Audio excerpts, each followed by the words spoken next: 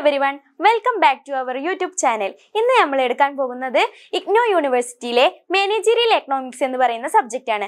അതിൽ unit 7 Production and Cost Analysis എന്ന പാർട്ടാണ് നമ്മൾ നോക്കുന്നത്. അതിലെ ഫസ്റ്റ് സബ് ആണ് Production and Cost Analysis.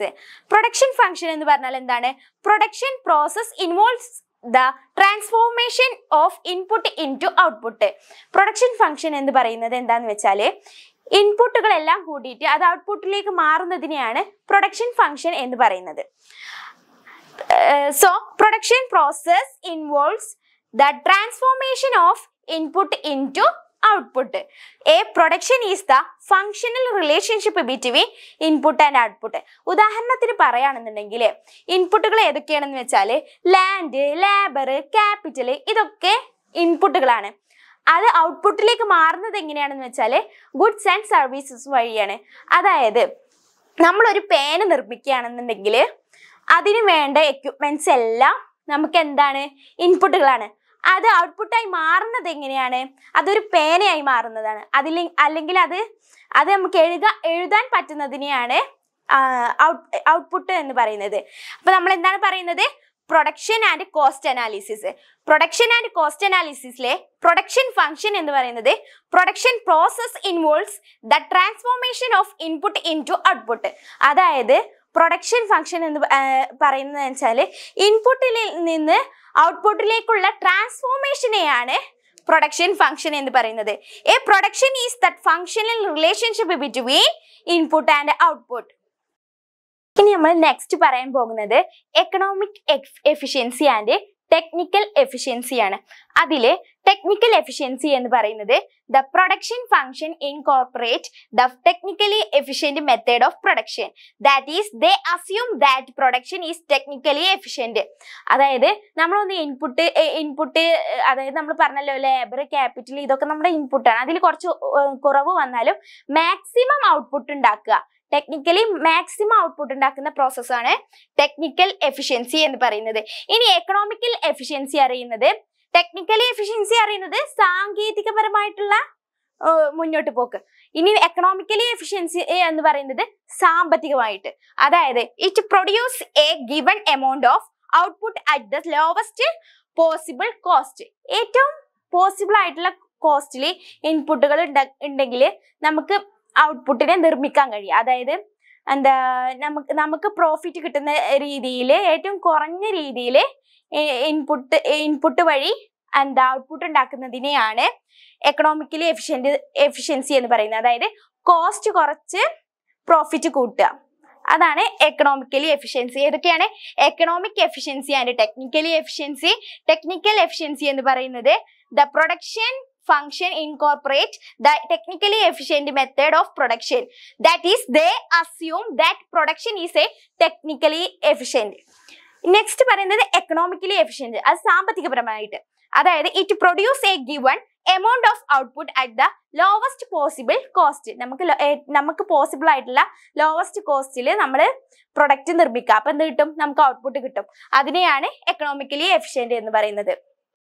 നമ്മൾ അടുത്തത് പറയുന്നത് എന്താണ്? Relationship between TP, MP, FP. TP എന്ന് പറഞ്ഞാൽ ടോട്ടൽ പ്രൊഡക്ഷൻ. ടോട്ടൽ പ്രൊഡക്ഷൻ എന്ന് പറയുന്നത് എന്താണ്? Total volume of output. അതായത് നമ്മളിപ്പോ കണക്കൂട്ടുകയാണെങ്കിൽ ഒരു ഗ്രാഫ് വഴിയൊക്കെ ഒരു വർഷം നമ്മുടെ ഫേമില് എത്ര ഔട്ട്പുട്ട് ഉണ്ടാക്കുന്നുണ്ട് എന്നുള്ളത് കണക്കൂട്ടുന്നതിനെയാണ് ടോട്ടൽ പ്രൊഡക്ഷൻ അല്ലെങ്കിൽ ടോട്ടൽ പ്രൊഡക്റ്റ് TP എന്ന് പറയുന്നത്. നെക്സ്റ്റ് പറയുന്നത് ആവറേജ് പ്രൊഡക്ഷൻ AP. എന്ന് പറഞ്ഞാൽ output per unit of factor input. നമ്മൾ എത്ര ഇൻപുട്ട് യൂസ് ചെയ്തിട്ട് നമ്മൾ എത്ര ഔട്ട്പുട്ട് ഉണ്ടാക്കുന്നുണ്ട് എന്നുള്ളത് നോക്കുന്നതാണ് ആവറേജ് പ്രൊഡക്ഷൻ. അതായത് ഒരു ആവറേജ് ആയിട്ട് നമ്മൾ എത്ര നിലനിന്നിട്ടാണ് പോകുന്നത് എന്നാണ് ആവറേജ് പ്രൊഡക്ഷൻ എന്ന് പറയുന്നത്. ഇനി നെക്സ്റ്റ് പറയുന്നത് marginal production. Marginal production MP.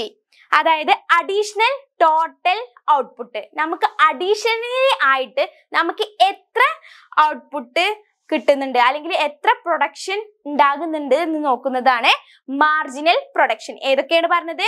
TP, MP, AP. TP എന്ന് പറയുന്നത് ടോട്ടൽ പ്രൊഡക്ഷൻ, AP എന്ന് പറയുന്നത് ആവറേജ് പ്രൊഡക്ഷൻ, MP എന്ന് പറയുന്നത് മാർജിനൽ പ്രൊഡക്ഷൻ. ഓക്കെ അല്ലേ? ഇത് ഇനി നമ്മൾ നെക്സ്റ്റ് പറയുന്നത് ഏതാണ്?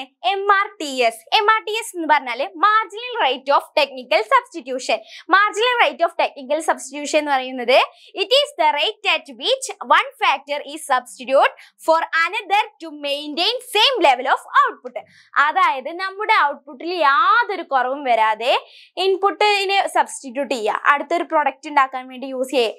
അങ്ങനെ ഇൻപുട്ടിൽ കുറച്ച് കുറവ് വന്നാലും നമ്മുടെ ഔട്ട്പുട്ട്, നമ്മുടെ ലാസ്റ്റ് പ്രൊഡക്ഷനിൽ യാതൊരു കുറവും വരാതെ അത് മെയിൻറ്റെയിൻ ചെയ്ത് കൊണ്ടുപോകുന്നതിനെയാണ് MRTS എന്ന് പറയുന്നത്, അതായത് marginal rate of technical substitution. ഇനി നമ്മൾ അടുത്തത് പറയുന്നതാണ് return to scale. Return to scale പറയുന്നത് IRS, DRS, CRS. IRS എന്ന് പറഞ്ഞാൽ increasing return to scale, DRS എന്ന് പറഞ്ഞാലോ decreasing return to scale, CRS എന്ന് പറഞ്ഞാല് കോൺസ്റ്റന്റ് റിട്ടേൺ ടു സ്കെയിൽ. മനസ്സിലായില്ലേ? ഈ IRS-ഉം DRS-ഉം CRS-ഉം ഇത് നമ്മൾ ശ്രദ്ധിച്ചാൽ മതി. IRS എന്ന് പറയുന്നത് എന്താണ്? I for increasing, D for decreasing, C പറയുന്നത് കോൺസ്റ്റന്റ്, ഒരേ ലെവലിലേക്ക് പോകുന്നത്. അതായത് ആദ്യം നമുക്ക് IRS എന്താന്ന് നോക്കാം. Increasing return to scale. Increasing return to scale എന്ന് പറയുന്നത് നമ്മൾ പറഞ്ഞല്ലോ ഔട്ട്പുട്ടും ഇൻപുട്ടിലും എന്തെങ്കിലും വേരിയേഷൻ, ആ വേരിയേഷൻ കൂടുന്നത്, ഔട്ട്പുട്ട് കൂടുക ഇൻപുട്ട് കൂടുക, ആ ഒരു increase ചെയ്യുന്നതിനെയാണ് increase return to scale എന്ന് പറയുന്നത്. ഇനി next one decrease return to scale. Decrease എന്ന് പറയുന്നത് എന്താണ്?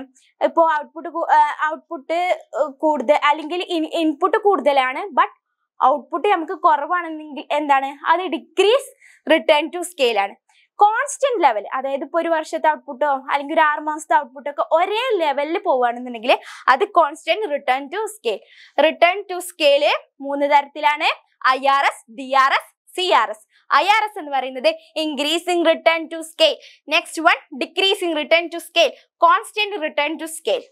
ഇനി നമ്മൾ പറയുന്നത് എന്താന്ന് വെച്ചാൽ ഒരു പ്രൊഡക്ഷൻ ഫംഗ്ഷനിൽ നമ്മൾ എല്ലാം അതിന്റെ ഫോമും ഫോമൊക്കെ സെലക്ട് ചെയ്ത് കഴിഞ്ഞാൽ നെക്സ്റ്റ് സ്റ്റെപ്പാണ് സ്റ്റാറ്റിസ്റ്റിക്കൽ അനാലിസിസ്. അതില് 3 പോയിന്റ്സ് ഉണ്ട്.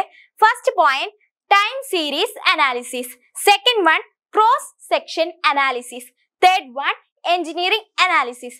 അതായത് ഫസ്റ്റ് ടൈം സീരീസ് അനാലിസിസ് എന്താന്ന് നോക്കാം. ടൈം സീരീസ് അനാലിസിസ് പറഞ്ഞാല് ഒരു നിശ്ചിത സമയത്ത്, അതായത് നമ്മളൊരു ഇൻപുട്ടും ഔട്ട്പുട്ടും ഒക്കെ തയ്യാറാക്കുന്നത് ഒരു വർഷത്തിൽ എത്ര ടൈം എടുത്തിട്ടാണെന്ന് നോക്കി മനസ്സിലാക്കുന്നതാണ് ടൈം സീരീസ് അനാലിസിസ് എന്ന് പറയുന്നത്. ക്രോസ് സെക്ഷൻ അനാലിസിസ് എന്ന് പറയുന്നത് നമുക്കൊരു നിശ്ചിത സമയത്ത്, അതായത് ഇൻപുട്ട് ഇന്ന ഡേറ്റിനുള്ളിൽ ഔട്ട്പുട്ടാക്കി മാറ്റണം എന്നുള്ള ആ ഒരു ഡേറ്റ് ആണ് ക്രോസ് സെക്ഷൻ അനാലിസിസ് എന്ന് പറയുന്നത്. എഞ്ചിനീയറിംഗ് അനാലിസിസ് എന്ന് പറയുന്നത് ഡേ ടു ഡേ വർക്കിംഗ്, അതായത് ഒരു ദിവസം, 2 ദിവസം, 3-ാം ദിവസം അല്ലെങ്കിൽ ഒരു വീക്ക്, ഒരു ദിവസത്തിൽ എത്ര ഔട്ട്പുട്ട് നമ്മൾ ഉണ്ടാക്കുന്നുണ്ട്, പ്രൊഡക്റ്റ് ചെയ്യുന്നുണ്ട്, അത് പ്രൊഡക്ഷനായി മാറ്റുന്നുണ്ട് എന്നുള്ളതാണ് എഞ്ചിനീയറിംഗ് അനാലിസിസ് എന്ന് പറയുന്നത്. Statistical അനാലിസിസിൽ 3 time series analysis, cross section analysis, engineering analysis.